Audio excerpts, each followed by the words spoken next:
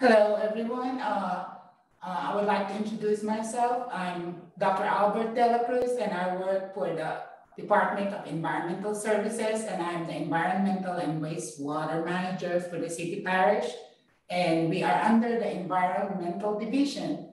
And I have with me my supervisor, Ms. Sarah Boudreaux, and she is our Environmental Coordinator. You could do. Hi, I'm Sarah Boudreaux, I'm the Environmental Coordinator. We're going to do a fog demonstration for you. It's part of the lesson packet that you can find on our website. It has a bunch of lessons in there, and we're going to demonstrate the fog lesson. Right. And then before we start, I would like to introduce what we should do safety first, actually. So what we could do, so I'm giving you, we need safety glasses. And then I might need to wear my lab gown as well because I'll be dealing with the grease. We have a lot of grease and oil. We have actual oils. Right, for this experiment, we'll be using lard. So first thing, the materials that we need, you need a liter of picker, and then a hot plate, and then aluminum pan, and then we need an ice for that one as well. So, and then we have our own.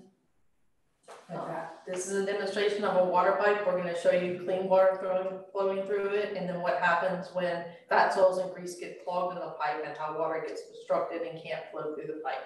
Okay. And then we also need some gloves since we'll be dealing with the hot gases over here. And if you don't have the heat resistance gloves, we always have this one at our office. We have this can. The grease is a pot holder. And if you are all interested, you could always come by at our office at Chippewa Street, and we always give it away during the school outreach program or any outreach program that we attend to. So if you don't have these specialty gloves, and another gloves that we have to use since we'll be dealing with the grease, and we don't want to do it bare hand, we have the plastic gloves. And Miss Sarah and I were going to start with the plastic gloves, so we could put it. Okay, on the procedure, now we're going through the procedure. First, we're gonna put the grease for these experiments. We're gonna use a lard, and from the procedure, it calls for 2 cups. So we're gonna put the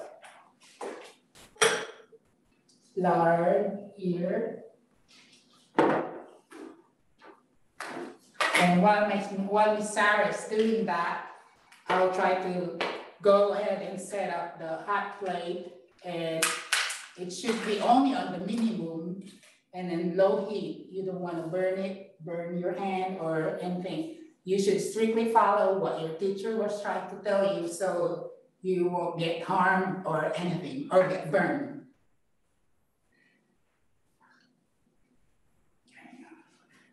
See how nasty is it? That's why we have to use the gloves, and we have to use a glove. So that's that one. On the other hand, I already set up another hot plate, and you could see from the screen, we have 2 different beakers, right, and 2 different hot plates. So this other hot plate has already been heating for several minutes. It may probably take you 10 to 15 minutes from this stage, it's like a solid buttery fat grease. And then as it heats up, it changes the composition. It's another fun, not fun fact really, but it's another interesting lesson for the teachers that you could also teach the student the transformation from basically viscosity. So as that you could do a viscosity experiment at a certain temperature, record the temperature, and then see how it transforms from this stage to this semi-liquid stage. So what Ms. Sarah will do while we're heating it, and we're still trying to heat it a little bit, Ms. Sarah will show you how a working pipe unclogged, how it works. So we also have a bucket over there so that the water, the wastewater will flow directly to the bucket. See, as you can see, the water is free flowing, unobstructed, and that's how it's supposed to be. basically, as a simple analogy or a simple logic, think of it this way, that all the sewer pipes in our municipality, think of it this way, just like they can be similarly comparatively as analyzed as some of the veins and arteries in our body. So if the veins and arteries in our body are clogged, then we may get sick, especially we may get stroke or heart attack or whatever. It's the same thing with the sewer pipe within the city. So if the pipes were clogged, what will happen, Ms. Sarah? Pipes will become obstructed and it'll cause backups. It can back up into your home, it can back up into the street. And it's very unsanitary. And that's what we call the SSO. Sanitary sewer overflows. And then we have an SSO program in Baton Rouge that tries to prevent sanitary sewer overflows. They do a lot of grease treatment, root treatment, all kinds of different methods of cleaning out the pipes, but the most common factor is grease, and it's coming from mostly residential homes. The restaurants are required to get their grease traps cleaned every 90 days or more. So a lot of the grease problems are from apartments and residential homes. So we encourage you not to put your grease down the drain. We have outreach materials that you can request on our website to help you with this process. One is a can of grease lid, and when you're finished cooking, you can pour your grease in the can, cap it.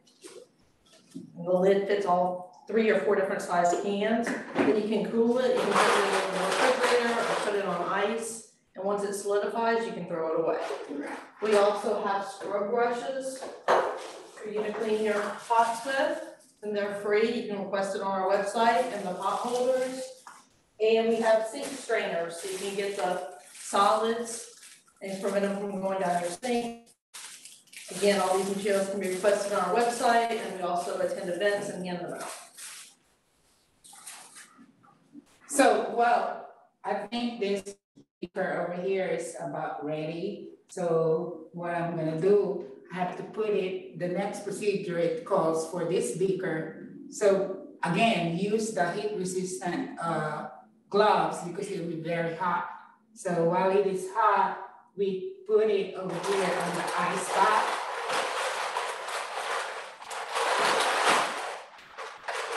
Because from the procedure, it calls that from its fully liquid stage after heating it on the hot plate, let it cool down for a little bit, and the consistency to a consistency that is almost a little bit cloudy. So we'll just put there a couple of minutes, and then what we're gonna do, maybe Sarah will introduce you another fun fact trivia over here or not. We have some simulated experiments as well. These are some more items that you should never put down your drain, whether it be your toilet or your sink. These are scrubbing bubbles, flushable wipes. They're used to scrub your toilet bowl, and they're advertised as flushable. But as you can see, this has been in here for 5 years, and it is not broken down. You can still see the flushable wipe in the middle of it. This is a sanitary wipe that are also advertised as flushable. Something similar to this. They're advertised as flushable wipes, but as you can see, it has also been in here for 5 years, and it does not start to break down at all. Still see the whole wipe in there. Right, and I have to add something on that flushable wipes. So we brought an example of flushable wipes, but if you really read behind it, you know, you could flip it a little bit over here on the back. Actually, it says it's not flushable. I will read it to all of you. So if only all of you would pay attention at home, or maybe you could tell your mom and dad, go read the instructions on the back. It actually says disposal instruction. Flushing is okay if, see there's a big if over there. I couldn't even read. If permitted by local rules, 1 wipe per flush, no history of clogs or backups, Septics follows EPA schedule for alternative systems annual pumping and inspection. Right, so basically it tells you, they did not tell directly that it is flushable. It tells you to consult to your local ordinance or local regulators or something. And then, like yeah, that. it has a little star by the flushable on the front, but you have to look really the tiny print right, on the so back. tiny print, which we were trying to tell the people doing outreach program, there is actually written the instruction on the back. Okay, so that's another. And if you do flush these, it might not make it all the way down to our sanitary sewer system and cause problems for us. It might cause backups in your home from flushing, get stuck in your pipe. So we don't recommend it. And then this is toilet paper. And toilet paper, as you can see, broke down. It can easily pass through the pipes and go make it to the treatment system. And unlike the rest of the stuff, this is grease, and this has been in here for 5 years, and it's a big grease ball now. Before it was liquid, but it's become a solid.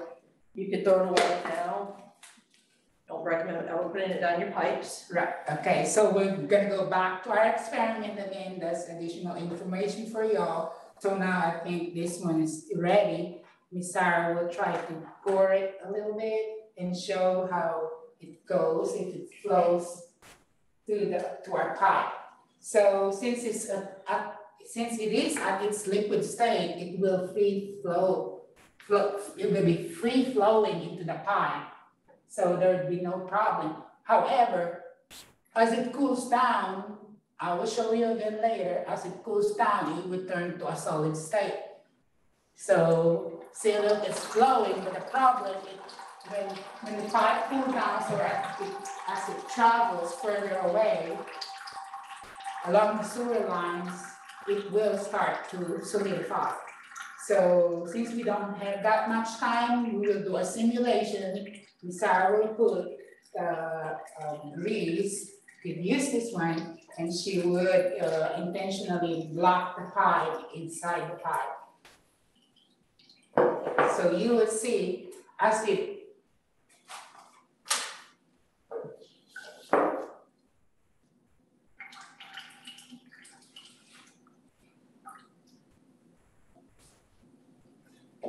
okay.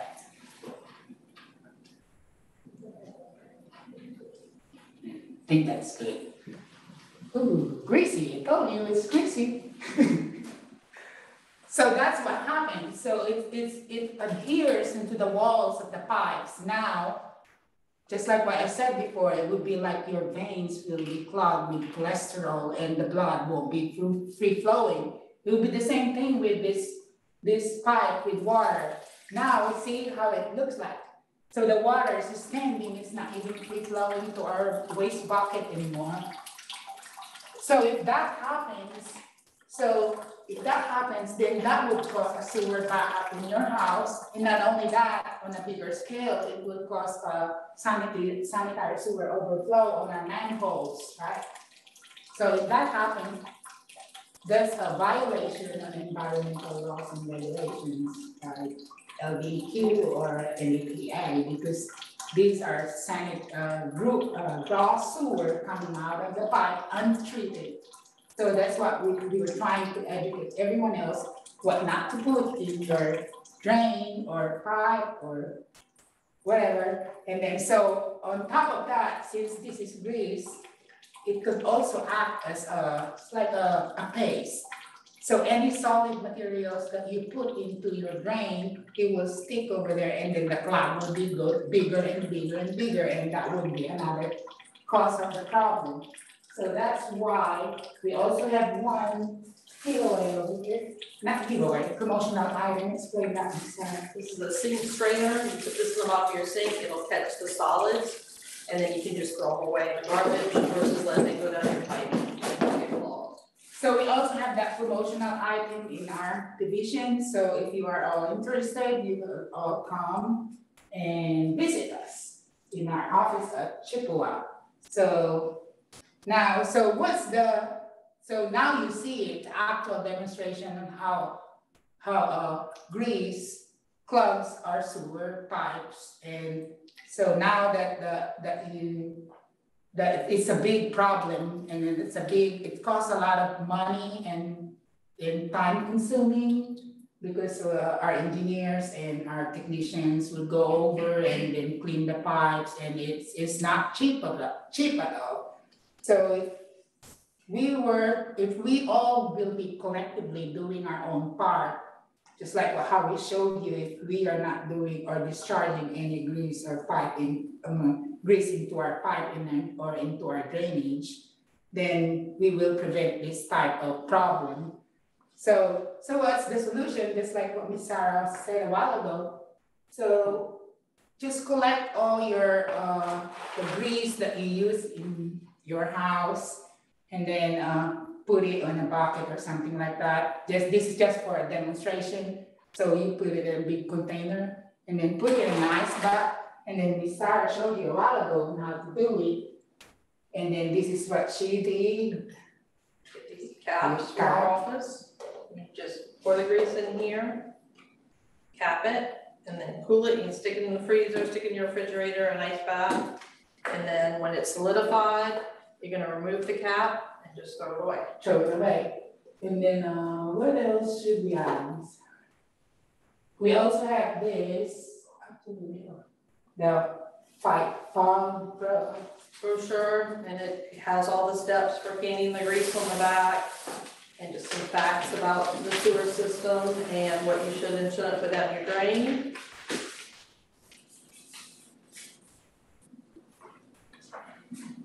Here we have it. Hold on.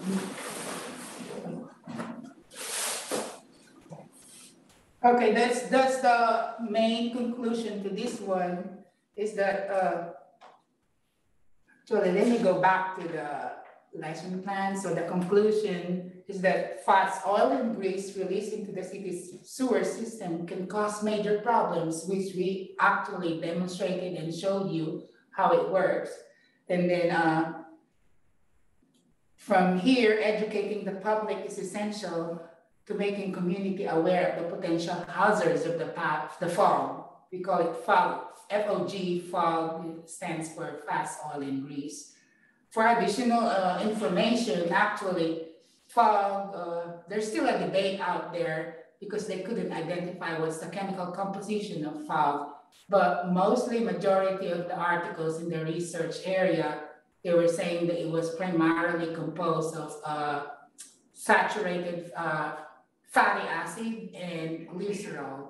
So that would be additional study or additional experiment for y'all's class. I was just talking directly to the teachers, so you could teach your student the difference between fatty acids, because fatty acids can also be composed of saturated and unsaturated fatty acids, and they were saying from the literature that the fast oil and grease are mostly comprised of the saturated fatty acid, which in further literature, probably you would all know that saturated fatty acid is not really good for your health. That's why the saturated fatty acid and the trans fat.